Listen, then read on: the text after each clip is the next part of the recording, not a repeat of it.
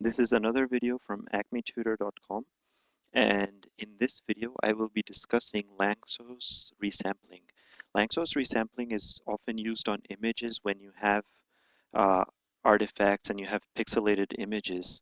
It can be used on other digital signals too, and it's a way of interpolating the image so you can get rid of some of these artifacts and pixelations.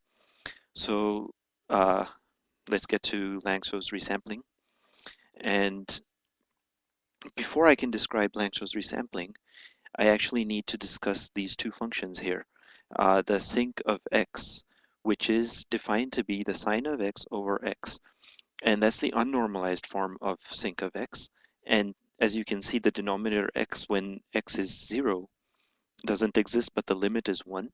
So we'll define x0 to be 1.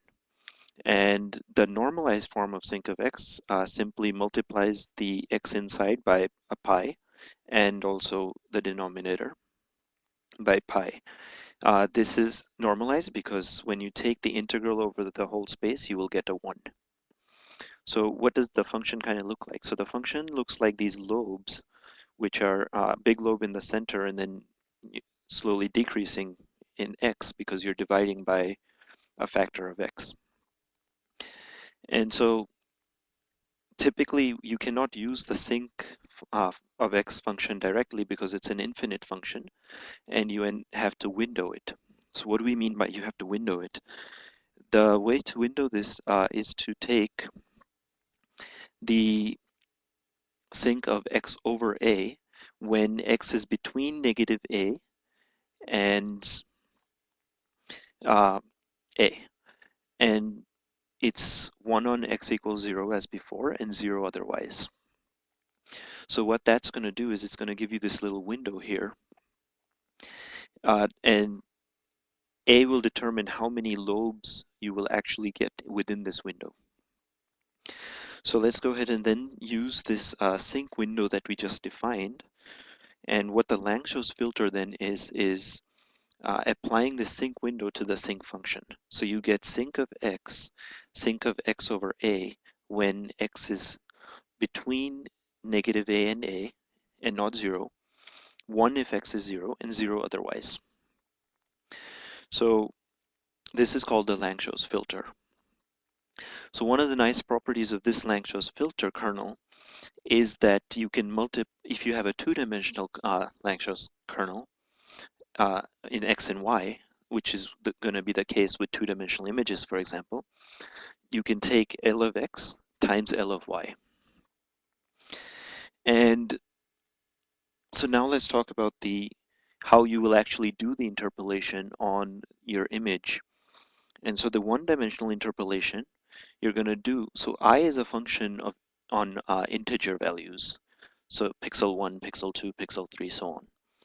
And what you're going to do is you're going to take the sum from the floor of x0 minus a plus 1 to the floor of x0 plus a and you're going to convolute the Lanczos filter with your integer values.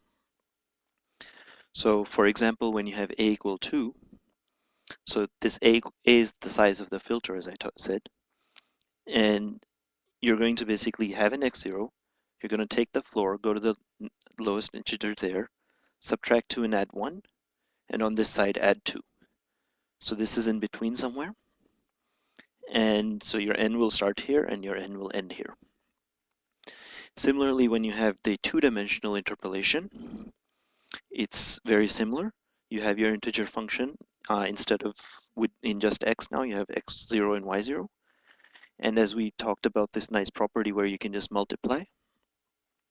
So you can take the sum over I and j, same as the one-dimensional example, of your integer function and the convolution against both the Lanczos filter in the x direction and in the y direction. And that's it for how you do the Lanczos resampling. And I hope you enjoyed this video, and check out there's some examples on the web of images that have used Lanczos sampling to improve the quality of images and remove pixelation from images. Thanks again, and this video is from AcmeTutor.com.